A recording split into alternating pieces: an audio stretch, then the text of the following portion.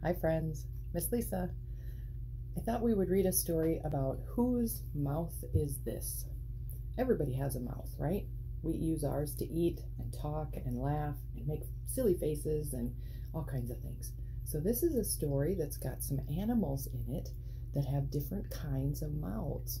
So let's see if we can figure out by using our eyes to look at and see if we can figure out which animal they're trying to tell us about. So this one is Whose Mouth Is It Anyway? And it's written by Lisa Morris Key, and the pictures are drawn or colored by Ken Landmark. So that's the author and the illustrator. The illustrator is the person who draws the pictures. Whose mouth is this howling in the trees? Can you tell? Who do you think has a mouth like that? Like this? Got any guesses? That's a howler monkey's mouth. As the sun rises in the rainforest, howler monkeys gather in groups. Together they let out a great roar. The roar echoes through the trees and tells other howler monkeys, "Keep out."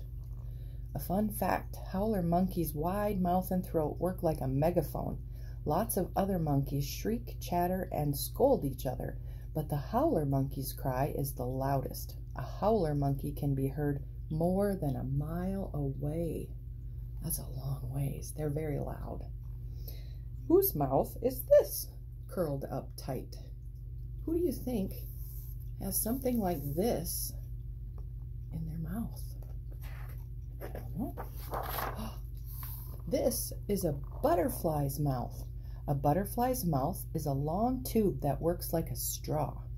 The butterfly stretches out its mouth to suck nectar from a flower.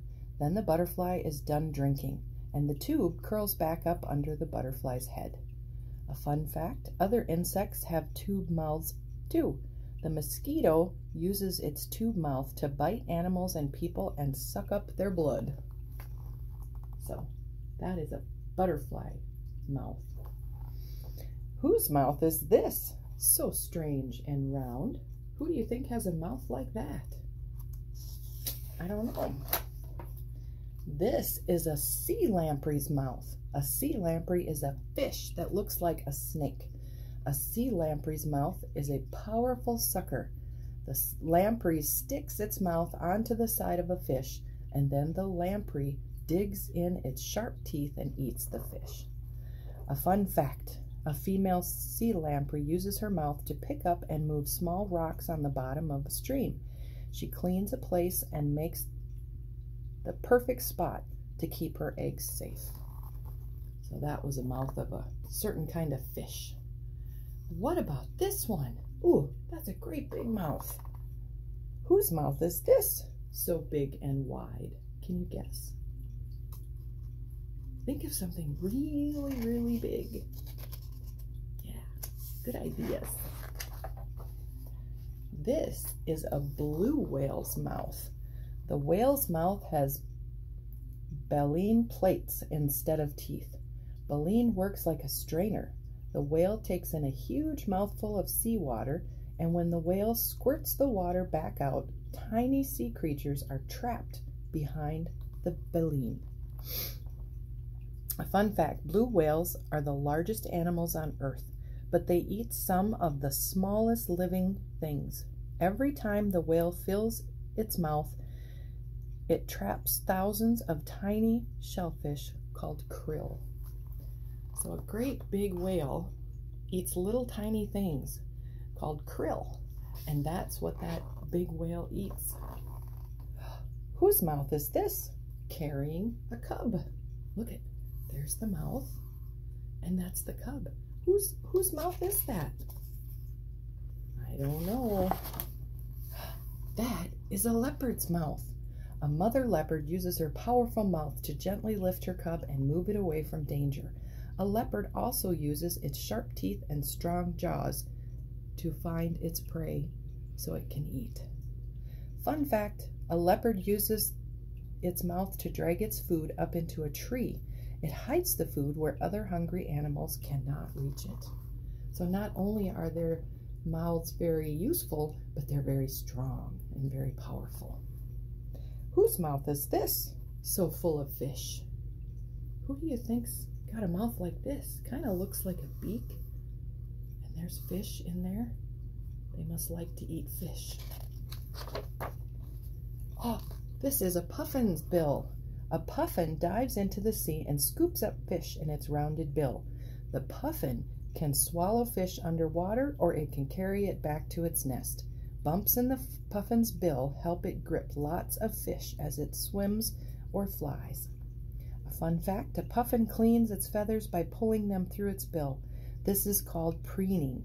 As a puffin preens, it spreads a waxy oil on its feathers to make them waterproof. So that's kind of a cool fact about those guys. Ooh, look at this mouth. I bet you know whose mouth that is. Whose mouth is this, glistening with fangs? It's a pit viper's mouth. Pit viper's a kind of a snake. The pit viper opens its mouth to strike. Sharp fangs swing forward. When the snake bites, deadly poison flows through the fangs and into its prey. Fun fact, the pit viper's jaws can stretch and open very wide. A pit viper can swallow an animal bigger than the snake's own head. Oof, that's kind of a scary thought, isn't it? But that's what they do. Pit vipers are a kind of snake. Whose mouth is this? Eating an ice cream cone. Look at, who, do you like to eat ice cream? Yeah, me too. Let's see whose mouth it is. I bet you can already guess. That is your mouth. Like other animals, you can eat, breathe, and taste with your mouth. You can drink water through a straw. You can howl like a monkey. Can you squirt water out of your mouth like a whale? I wouldn't try that one unless you're by the sink. Mom and Dad might not like that. You are the only animal that can tell jokes with your mouth. What else does your mouth do? Our mouth does a lot of things, doesn't it? Fun fact, did you know that it's more work to frown than to smile? We use over twice as many muscles to frown as we do to smile. And this is just for fun. Can you cross the crocodile swamp? Point to the rocks with the right answers and make your way to dry land. A bird that catches fish in its mouth is a puffin. Remember, he was that bird? When a pit viper is ready to strike, its fangs fill with poison. Yep. A blue whale uses its baleen to strain tiny sea creatures. Remember we talked about how little, they're called krill, that they eat? A howler monkey's cries tell other monkeys to keep out. They don't like to have visitors. They're kind of that way. A butterfly uses its long tube mouth to drink nectar. Phew! We made it to the end of the story. Good job. So just some things today to kind of think about.